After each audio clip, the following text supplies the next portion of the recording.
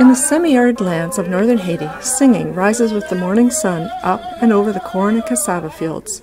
Community members have gathered together at the cassava bakery, filling the air with the scent of baked bread, deep cultural traditions, and a feeling of home. The bakery represents just one of many small economic enterprises built from crops grown on Haiti's state land and is symbolic of the Haiti proverb, "On seul doit pas manger callalou," or "You can't eat okra with one finger," meaning community interdependence is necessary for survival in Haiti. And as such, the cassava bakery embodies more than just economics.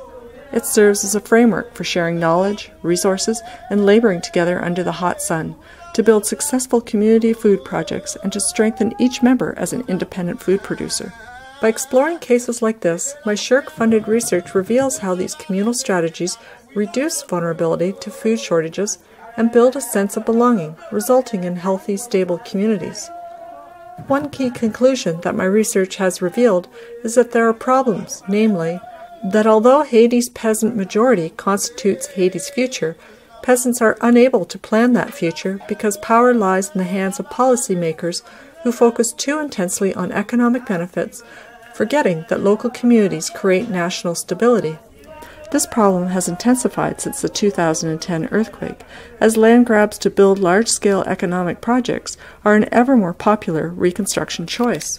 During my field research, members of the cassava bakery lost access to state land, resulting in disrupted livelihoods, heightened food insecurity, and an unsettled sense of belonging.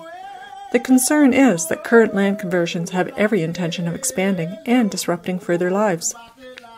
These findings prove why participatory decentralization, a governance methodology that requires local administrators and community organizations to design local state land use, and is already written into the Haitian Constitution, should not be abandoned but rather utilized to maximize the potential benefits from state land and to create a food-secure and politically stable future.